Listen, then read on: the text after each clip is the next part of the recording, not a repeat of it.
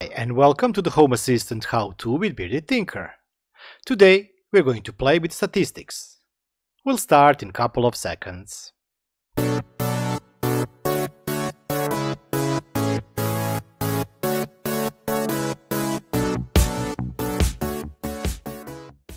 Before we begin today's episode, I really would like to thank all the members who have joined my channel. Your membership and sponsorship really means a lot. Thank you! And now let's get back to video.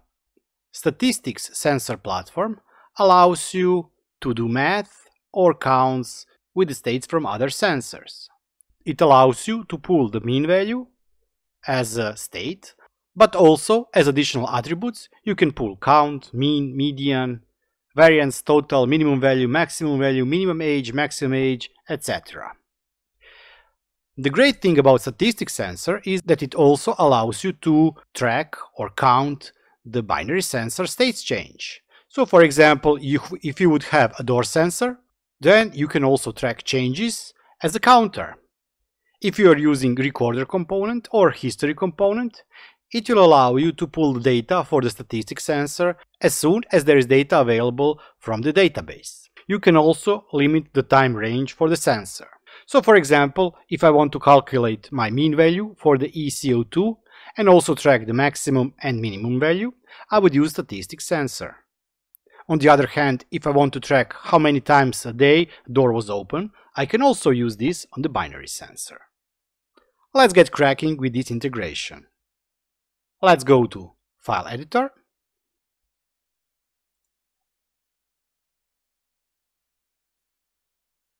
Sensor,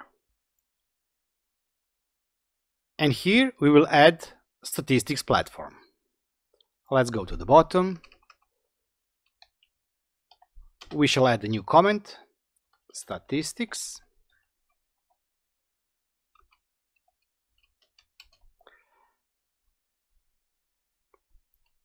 platform,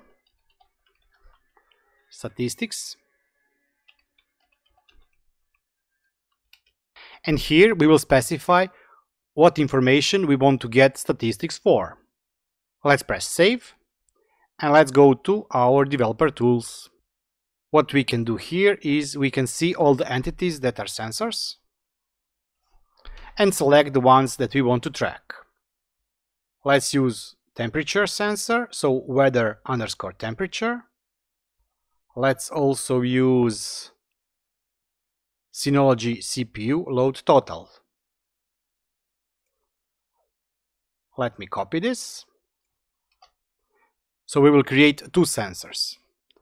We will also try to track a binary sensor.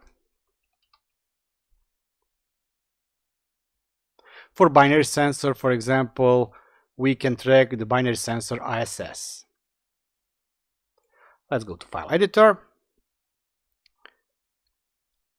And let's continue configuring this integration. So entity ID equals, let's paste here this value, CPU load total, and let's create an additional sensor for the binary sensor, platform statistics, entity ID, and this one will be binary sensor ISS.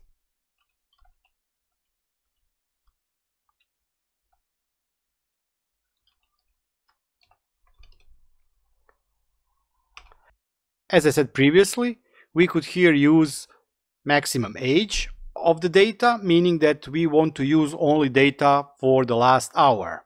So this could be max age minutes equals 60. And this means that we want to track only last 60 minutes of the data available in the system. This could be potentially more appropriate for the Synology, so let me put this here. Other options that are available to you are sampling size,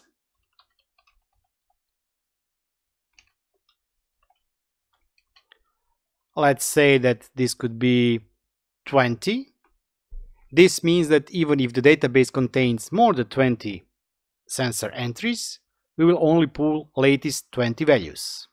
Next thing that you can also do is use precision. Here you can specify value that will allow you to track specific number of decimal spaces. So we are now tracking 2 decimal spaces. Sampling size and precision are better off for other sensor, not binary sensor, as binary sensor will only provide us with the counter. So let's add here temperature.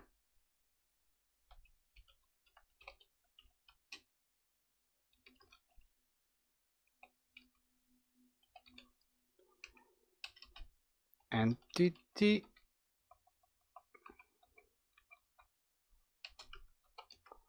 ID and sensor weather temperature. Let's save this. So we have created now 3 different statistical sensors. One will be tracking the Synology CPU total load, and it will only pull data for the last 60 minutes. The other one will be pulling data for the binary sensor ISS, but since this is a binary sensor, it will only count how many times the binary sensor has changed state. And the third one is the weather temperature, meaning the outside temperature, where we want to pull only the 20 latest values the sensor has recorded with the precision of 2 decimal spaces. Let's go to configuration, server control, check configuration, and let's restart our Home Assistant. Statistic sensor is really great. It allows you to track all the data that you would normally have to calculate by yourself. Internally inside Home Assistant, you can see, for example, what is the standard deviation, what is the median, what is the median value, maximum value, how many samples, a counter for the changes, etc.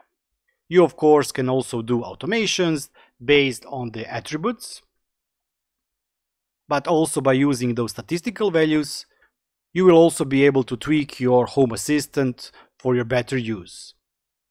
If we now go to Overview, fun stuff, let's press Configure UI, Add, and we can now add 3 entities. Stats, Stats2, and Stats3. Save. This is my test setup. Unfortunately, there is a not large enough database here, but nevertheless, we can see that some parameters have been changing. Let's press on this one. 2, this is a counter. This one still doesn't have information inside, and neither does this one. Of course, what you can do is you can name them. Let's try naming them. Name Synology CPU stats.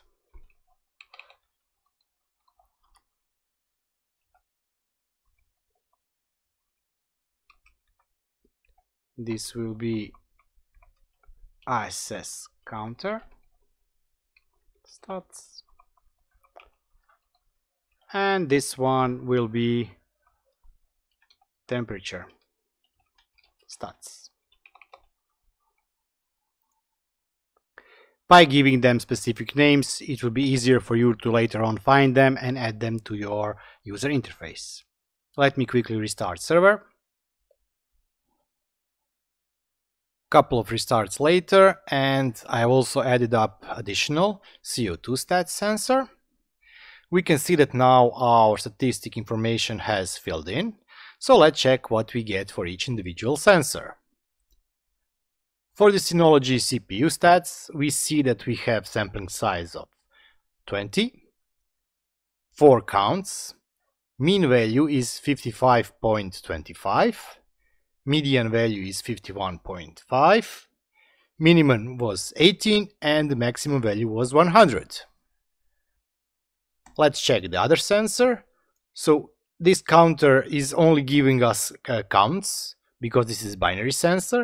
It doesn't help us a lot with this action. Unfortunately, on my test machine I do not have a motion sensor or door sensor. This one just gives us information when the sensor state was, let's say it like that, not changed but reloaded. For the temperature stats, we can see that we have a minimum maximum value. We have counts, how many times it changed. We also can see that we have mean and median value, which are the same, variance and things like that. The change is negative, meaning that the temperature is getting lower, which of course is normal since this is now evening. And let's look at CO2 stats. We should have more samples here. Yes, we have more than 20 samples, but we are only counting or using 20 last samples. We can see that change is also negative value. It is dropping. We had maximum value of 1756 with the minimum value of 1468, which is also our current value. For the statistics freaks or everybody that likes statistics, this is really great and helpful sensor. It allows you to track, as I said, air quality inside your apartment. You can see what was the maximum minimum value. Based on that values, if you track them for a longer period of time, you can decide when you want to have your air conditioning or heating turned on or off, or ventilation. Also, you can use this for the door sensor or for the motion sensor and track if you have too many motions, then you can maybe prolong the time that the sensor is triggering light and things like that. But this is it for this edition of Home Assistant How To. I hope you enjoyed this video. If you did enjoy it, please give me a thumbs up, it really means a lot. If you still haven't subscribed, please subscribe and hit the bell button so you get notified on the future updates. And I'll be seeing you next time. Until then, bye bye and have fun.